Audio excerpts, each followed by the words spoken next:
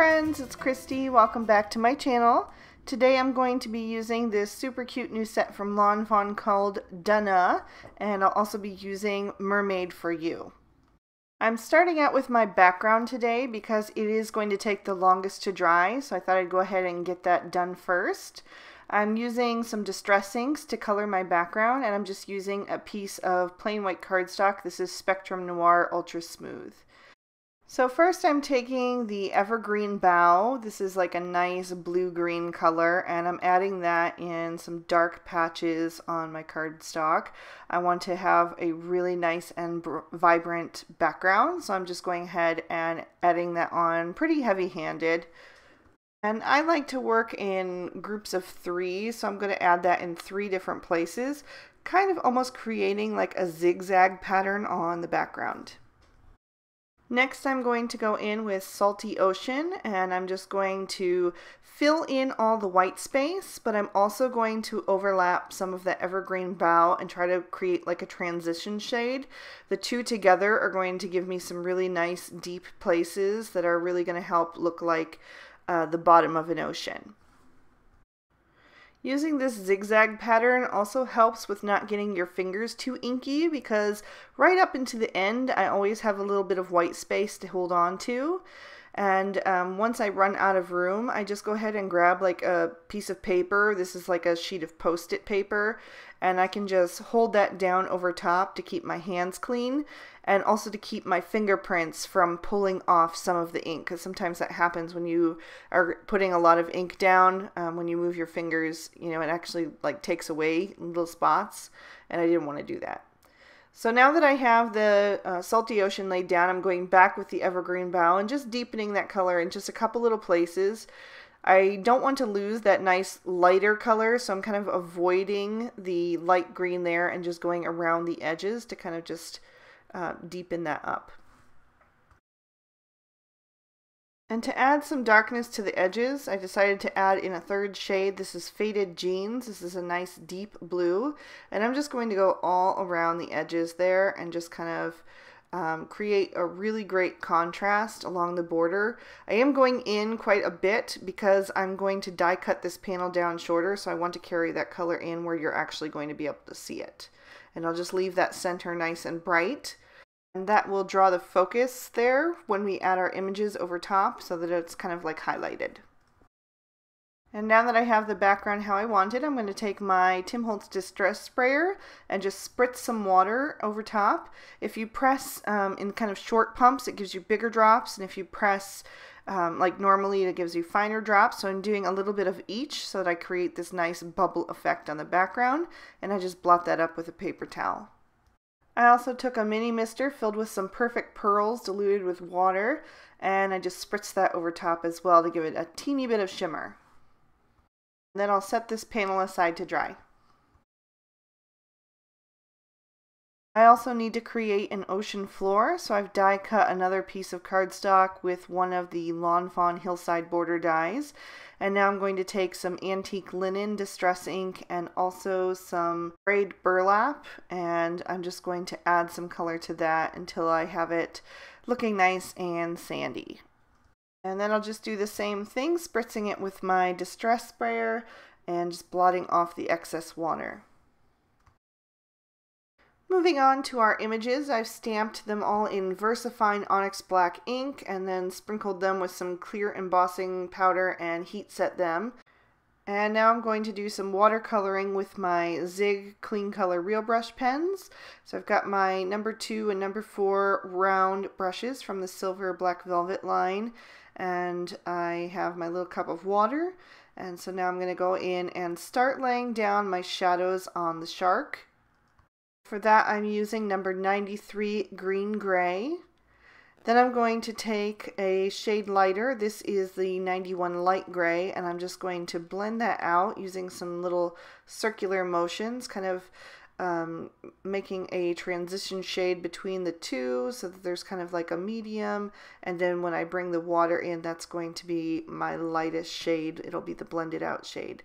So I'm just going to take that number 4 round and also begin to draw that out using a damp brush. It's not too wet, And I'm just working on the areas where the color is and then drawing that color into the open space where it'll fade off towards kind of a lighter gray.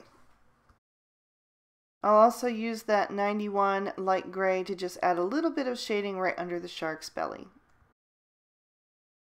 For the little fish, I'm going to use number 25 light pink, and I'll just color half of it so that I have room to draw out that color a little bit and make that kind of softer towards the front. For the 5 small fish, I'm using number 51 lemon yellow on their faces, just scribbling a little circle of color there. And then I'm going to go in with number 36 light blue for the remainder of their bodies. And when I blend these two together, it makes kind of like a neon green in the center, and I just think it looks really cool. I'm going to be stamping out the seagrass and the coral from Mermaid for You, and for that I'm using the Lawn Fawn ink colors Carrot, Plastic Flamingo, and Jalapeno. So I'm just going to ink those up really well and stamp those down firmly. And I am using the Bristol Smooth Surface paper, which I apologize if I forgot to mention. I also stamped my images that I watercolored on that paper. It's my preferred paper to watercolor with the zigs, so I just decided to keep the paper consistent. So I'm going to go ahead and stamp out 2 of the seagrass, 2 of the pink coral, and then I'm going to grab 1 of the kind of shorter, wider coral, and I'm going to stamp that in the carrot ink. Then I decided that I maybe needed a couple extra images for the ocean floor. I put 2 small shells and a starfish on a little block, and I'm going to stamp that down with some VersaFine Onyx Black ink, but first I wanted to prep my paper, and then I'm going to grab a little bit of clear embossing powder and just sprinkle that on, and then I'll heat set those before I watercolor those in quickly. So the starfish I colored with number 82 purple. Again, just coloring kind of half of it and then using the extra space to blend that out. For the little clamshell, I used number 21 light carmine, just for kind of like a soft pinky pearly color. For the conch shell, I started out with 26 light pink and blended that out, but it wasn't getting to be the color that I wanted it, so I decided to add in a bit of number 52 bright yellow, which is actually kind of more of an orange shade, and the two combined gave me more of that kind of peachy, pale salmon color that I was looking for, especially once I blotted it off a bit. So for our background, I've die cut that now with the Lawn Fawn Stitch Rectangle Stackables since it's dry. I did that for both the background and the ocean floor. And then I'm just going to grab a bit of Tombow Mono Multi-Glue, and I'm going to glue that sandy bottom right down to the base. And I made sure to add my glue only to the bottom of that sandy hill so that I can tuck in my little seagrass and coral. And I'm just going to group those together into a little arrangement that's pleasing to the eye. Just basically 2 little groupings there, one on each side. I'll add this small orange coral over on the right, kind of to just separate the two. You know, in nature things are never exactly the same, so I wanted the 2 little groupings not to look identical, so that's why I have the third coral. Plus odd numbers usually just balance things out. I'll add my last little pink coral there on the left, and this one I'm going to overlap on the sandy bottom so that it kind of creates a little bit more depth and dimension by having things at different distances from the eye.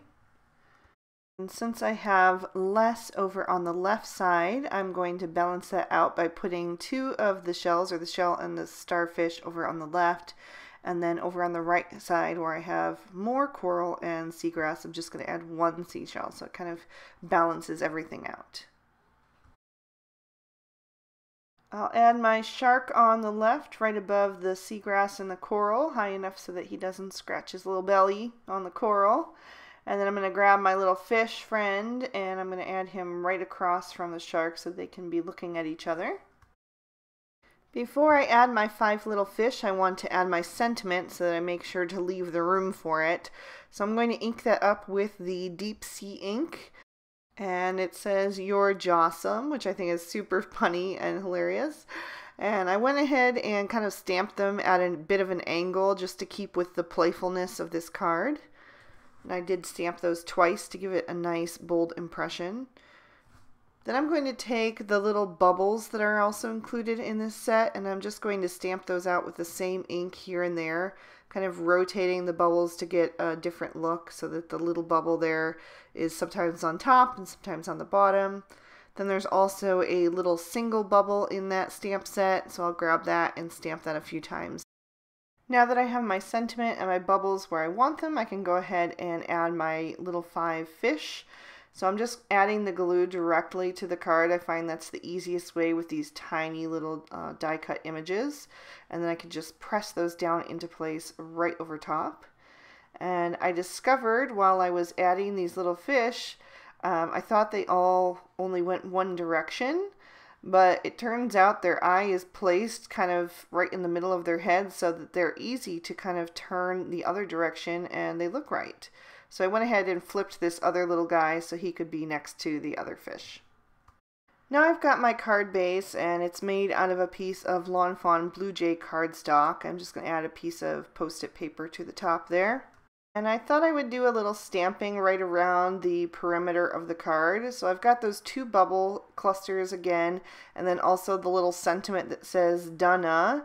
And I'm just going to keep kind of flipping that until I have that stamped all around the edge so that it just adds a little bit of something extra to the background of the card. This is totally a step that is unnecessary, but I just think it adds a little bit of whimsy to the card. So I'll just keep turning my block this way and that until I have everything filled in nicely. So because my card base is so dark, I'm going to be adding a liner, and that will be where I can write my message. It's also where I want to stamp the inside of my card. So I've taken the Fantastic Friends set from Lawn Fawn and just stamped out best fishes as well as 2 little fish at the bottom corner. And I'm just going to glue that to the inside of my card. And I did cut that down to 4 inches by 5 1/4 inches so that it would have a little bit of that blue border all the way around on the inside. So I'll just press that firmly into place. And then I can grab my focal panel. I've added some Scotch 3M foam tape to the back of that so I can pop that up for some added dimension. So I'll just peel off those backer sheets and then line that up in the center of my card. And once I have it straight, I'll just go ahead and press that down firmly into place. To finish things off, I've got these Pretty Pink Posh clear droplets. These are the 4 and 6 millimeter, and I'm going to take some multi-medium matte from Ranger, and I'm just going to use that to add those in place. I find that this glue works really well for keeping kind of slippery things like sequins or these little droplets on your card, even through the mail. So I prefer to use this on any card that I may possibly be sending. So I'll just add a little dab underneath each of these, and then I decided that I needed 1 more at the top, so I just went back and added that in. And these are going to look milky underneath right now while the glue is wet, but it will dry completely clear and matte, so you won't be able to see that at all on the finished card. And that is going to complete our card for today. There's a peek at the inside once again. I hope you guys enjoyed. If you did, please give this video a thumbs up. That lets me know that you are interested in seeing more videos like this in the future.